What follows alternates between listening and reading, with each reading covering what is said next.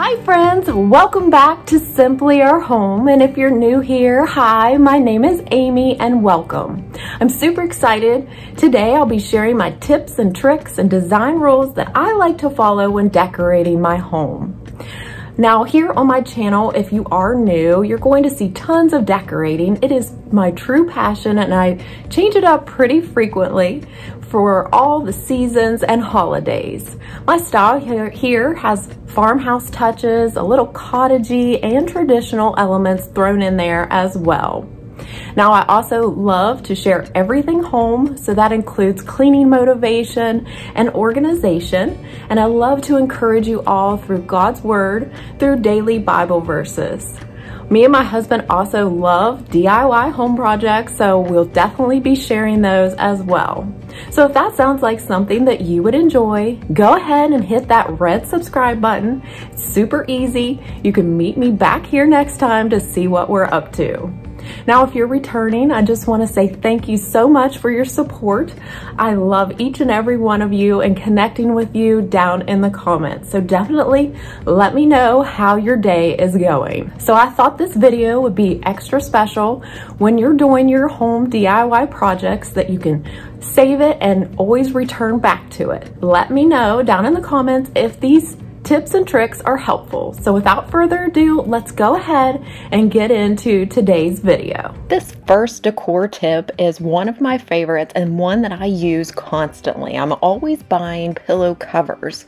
And what the trick is, you don't actually match up the sizes of your pillow covers and your inserts. Instead, you'll take an insert that is actually bigger than your pillow cover. So in this case, I'm taking a 18 by 18 pillow and inserting that into a 16 by 16 pillow cover, and that makes your pillows just so much more full and lush, and I love this, and that is my first design trick for you.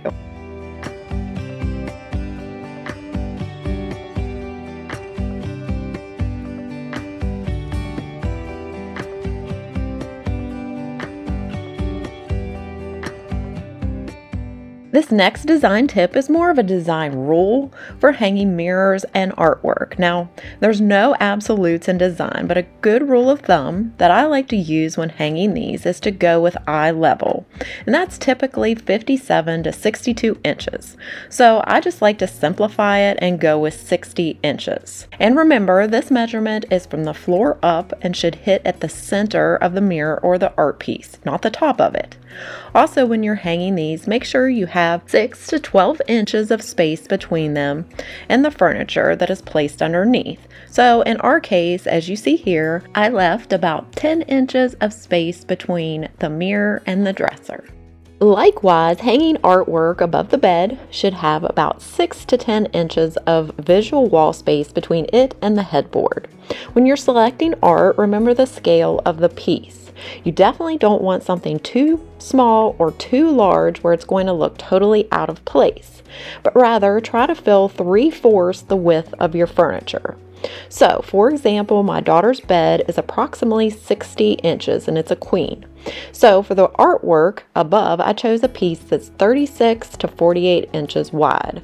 You can definitely hang smaller pieces, but maybe combine them into a grouping, making sure that the whole composition fits this 3/4 rule so that you have a designer looking arrangement every time. The next decor tip that I have for you is to decorate using the rule of threes. And basically what this means is the objects grouped in threes tend to look more pleasing to the eye. So as you see here, I used that rule of threes for grounding the table arrangement, and here are a few more examples of using this rule.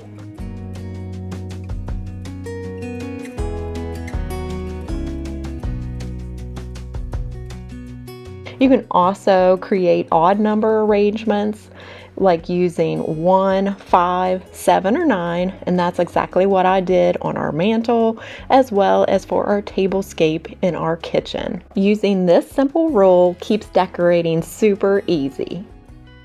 The next tip that I have for you deals with curtains. When you purchase new curtains, they're often creased and a hassle to have to iron and wash and let dry.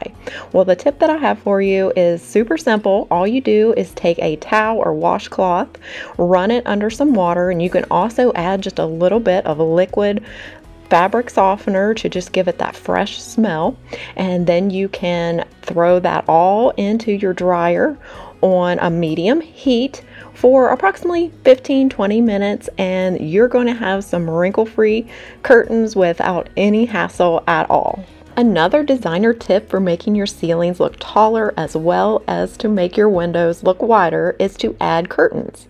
The pro trick is to hang them high and wide. I like to install our curtain rods approximately 2 to 3 inches down from the ceiling.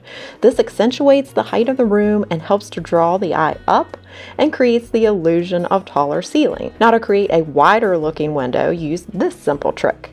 Aim to hang the curtain rod bracket about 6 to 8 inches beyond the window frame. This way, when your curtains are open, there's no light that is blocked, and they just kiss the outside edge of the window frame, making them look wider. Now, I love my curtains to puddle only a couple of inches for a more luxurious look. And sometimes I can get away with this by adding curtain hooks to get the extra length. This allows me to purchase the shorter length panel, which also means a cheaper price. So definitely remember this tip the next time when you're buying new panels. This next tip I want to share with you deals with lighting. As we've been replacing our lighting fixtures to fit our more farmhouse style, we've also changed out all the light bulbs to a 4000K white light.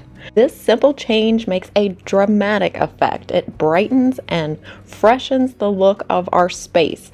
As you can see in this side by side, what a difference it makes. So definitely give this a try to update the look of your home. The next designer tip and trick for you for hanging floating shelves or a cabinet above your toilet is to measure up 2 feet from the bottom of your tank to install the bottom of your cabinet or your lowest floating shelf. Now, I know floating shelves are super popular, and that's exactly what I wanted to do for our bathroom makeover. So I'm just installing that around 2 feet above or about 54 inches from the floor. Then the distance between your floating shelves can be anywhere from 12 to 15 inches, and I went ahead and picked 13, and I think this measurement is perfect for displaying any type of bathroom decor you would like to display. The last decor tip and trick I'd like to share with you today involves the placement of furniture in a room and on area rugs. To create a more designer look and feel to a room, try bringing your furniture out from the walls to allow space. Pulling the furniture away from the walls will make conversation areas more intimate and create a better sense of balance. Even in a small room, you can give furnishings some space. Try different arrangements and angles of your furniture like I did in our room to give the space better function and flow. When using an area rug, there are all sorts of so-called rules, but the one that I'll be addressing today is the placement of furniture on it. I suggest tucking the rug at least 10 to 18 inches under the largest piece of furniture.